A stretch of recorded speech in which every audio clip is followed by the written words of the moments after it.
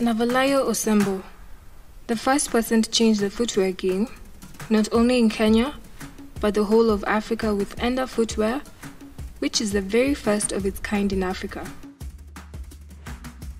We dive deep and get to know what Navalayo's journey has been like, venturing into an untapped market in Africa and succeeding in it.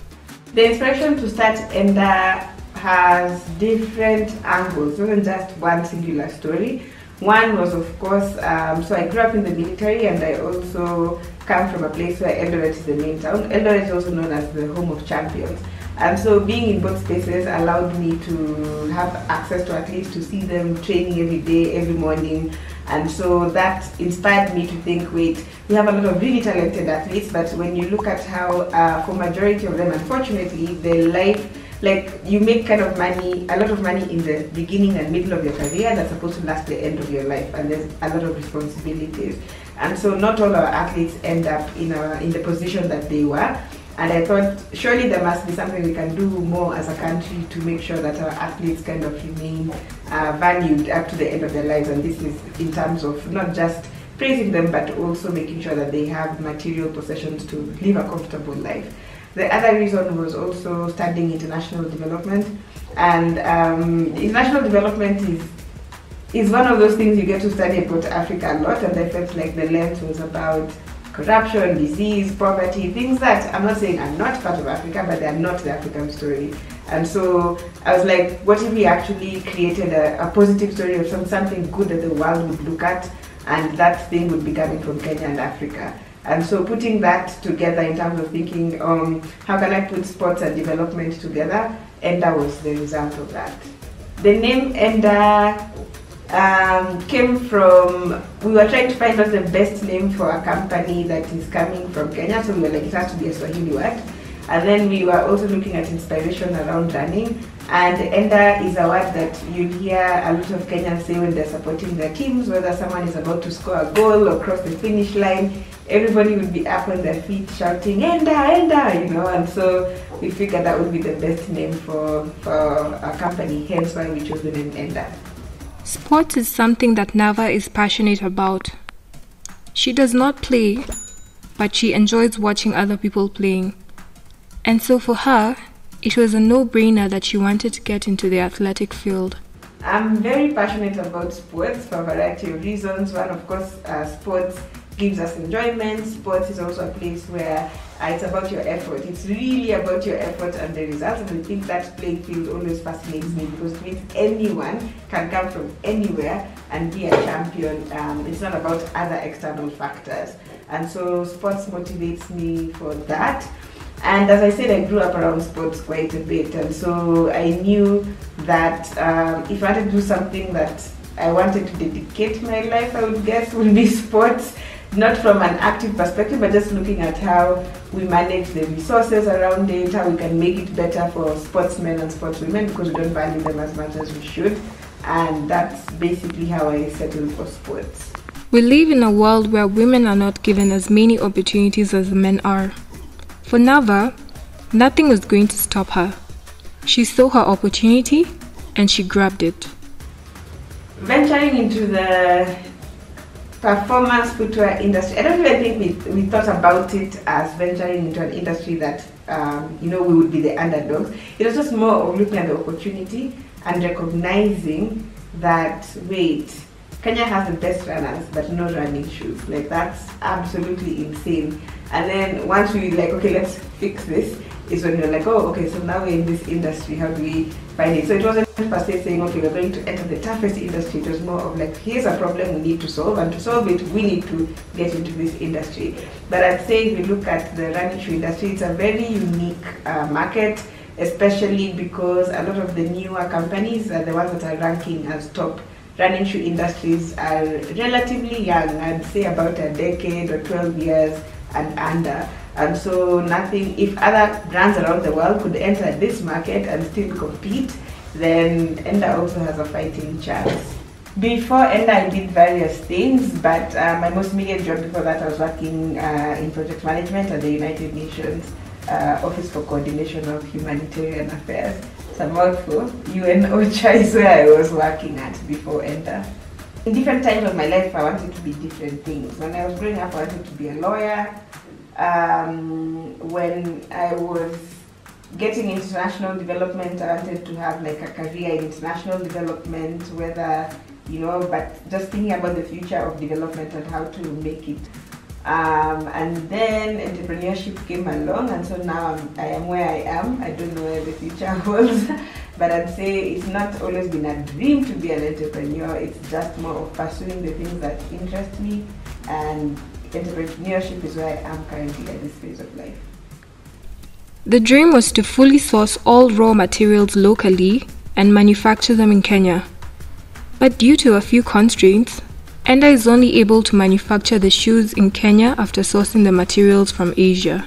In terms of makeup of the shoe, we import parts from Asia, and then we do the assembly here. Of course, a big dream when we started was like, let's manufacture all of this in Kenya and Africa. And then now you start realizing all the little challenges and infrastructure and capacity that has made it so difficult to kind of get light manufacturing or industrialization in Africa. So we are working on it and trying to figure out how to balance that with our vision of becoming a global company. But I'd say right now, the most important thing is to start, and we've started, and I'm proud of that. Enda is big on giving back, and Navalayo has ensured that Enda gives back to the society by giving 2% of the profits that the company makes. Enda basically invests 2% of our revenues in community projects.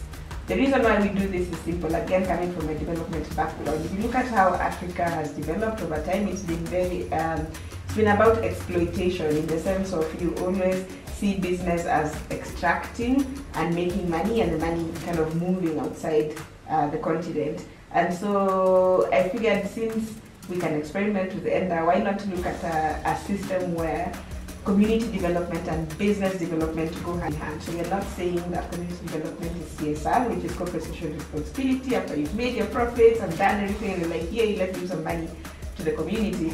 What if community development was a part of running the business, and that element of the business is a core expenditure item? How would business look like when you're investing in community? So it's an experiment we're doing, but so far we've been able to do amazing work with that arm of the business. We've been able to give a grant to an organization, for example, in Korogosho, that gives life skills to youth who are at risk, and they do this through sports, which was very good. We've also given funding to an organization in Nandi that helps disadvantaged women make a living, which was Nandi, because we try to be as much related to sports or communities where people are in sports a lot. We gave cash grants to athletes during the pandemic, and okay, the most recent one hasn't been announced, but we've just given some money to an organization that empowers girls through sports. So when you see that, the fact that we are able to do that as a local company, I'm very proud of it, because I feel like that's like, the existing model of development or business commerce, where it's all about stakeholder management, is questionable. Who's the stakeholder? Is it not the community? We are just making money for a small portion of people without looking at the larger community. Then what kind of world would that be? Yeah. It's important for us to invest in Africa. Nava believes that in order for Africa to grow, every single person has a role to play. We have to invest in Africa because, number one, Africa is home. Number two, if you want to think about making the world better in terms of reducing poverty, making things easier and better for people, you know, people always talk about Africa from the abstract of animals, but I'm like, no, the people of Africa, then you have to think about investing in it. And the investment comes in two phases. One where we as Africans recognize what we need to do, which is why light manufacturing industry is so important to develop. We look at places like Singapore, China, the Asian tigers. They were where we are, but there was an effort to build. And so I think the challenge with us has been kind of like trying to wait for other people to, you know, create those opportunities, but it's upon us to be able to do that. So it means from an entrepreneur perspective, you build it. If it's from a financial perspective, you provide the funding. Like, everybody has a role to play. But ultimately, I do think that there is a lot for Africa, a lot going on, a lot that will go on, and it's just up to us to tap into that and build. Enda is the perfect shoe for athletes for a number of reasons. One, we are basically tapping into the history, knowledge and identity and skills of Kenyan athletes who are the best runners in the world and making the shoes here. We also make our shoes in accordance to the different types of trainings. So we have a shoe for a short distance, long distance. We just launched a shoe that's a trail shoe. And so on one end we are working towards creating performance footwear. On another end we're working also locally to create a lifestyle sneaker. It's not for running, but at least it's kind of like trying to develop the capacity here for shoemaking. So we are sourcing locally, we are making it locally, and so, you know, like as a company we are both spectrums and we're trying to bring it in the middle. So there are that. In terms of cushioning, the cushioning is good. If you're trail running, the trail shoe is waterproof.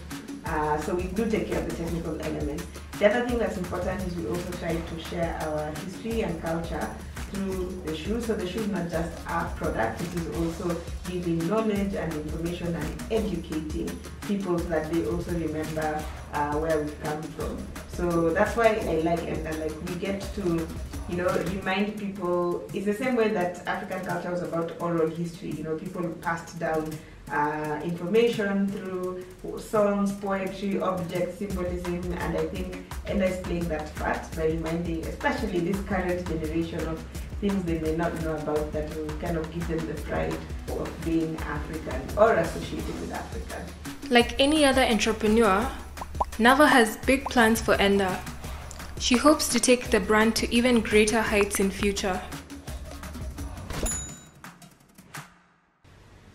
We have very big plans for Enda, can you recognize? Right now we are focusing specifically for this Kenyan market. I want us to be able to be in spaces where people can come and touch the shoes. So we are looking at retail and getting into that space where we have a storefront.